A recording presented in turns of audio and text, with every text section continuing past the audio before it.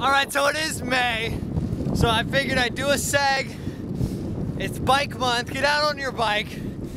Even though it's May gray here in Orange County, it's still a great way to ride.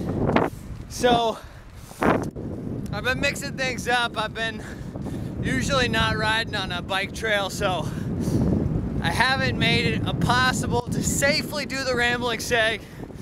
So it's been pushed to the back burner. It's been pushed to the cobwebs of my mind. So I can't do it routinely, I'm just gonna do it randomly. But today I wanna talk about flossing, and I wanna talk about how you can start incorporating flossing or any other habit into your life. Now, I read the best way to start flossing is to just floss one tooth. And if you just start with that, you're gonna go a lot farther flossing. Good morning. Morning. You're gonna do a lot farther by flossing just one. Morning, guys.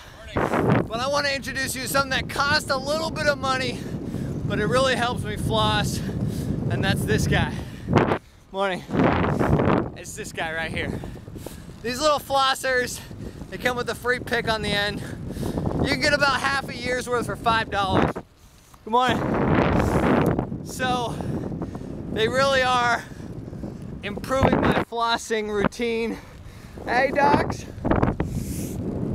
And even if I'd only do one tooth, I eventually do all of them because they're so fun. It makes it like a little game. So it works for all ages.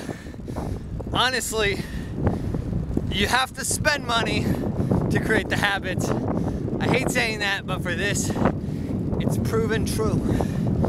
So check it out, that's the seg for you. We got that drought in California coming. No, we've had enough water, I think. Anyway, I'm gonna get to flossing. Always that multitasking. You take care, bye. That's the seg.